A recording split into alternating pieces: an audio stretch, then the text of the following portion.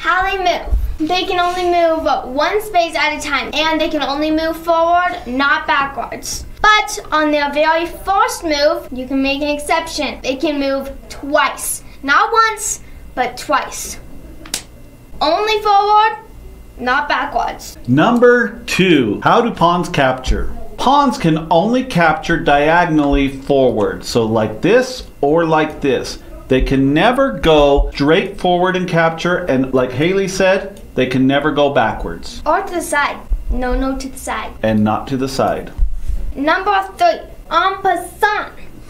En passant's one of the most confusing and least understood moves in chess, and this is how it works. If you're playing with the white pieces and your pawn is on the 5th rank, or if you're playing with the black pieces, or in this case pink, and your pawn is on the 4th rank, as Haley explained a minute ago, on your pawn's very first move, they have the option to go 2 spaces forward.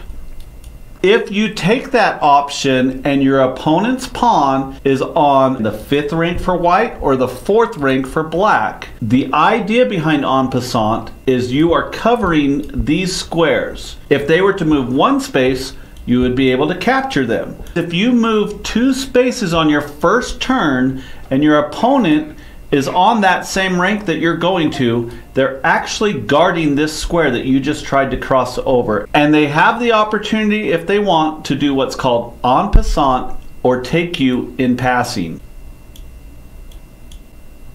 Number 4, last but definitely not least. When a pawn reaches the other side of the board, it can become any piece at once, except for another pawn or king.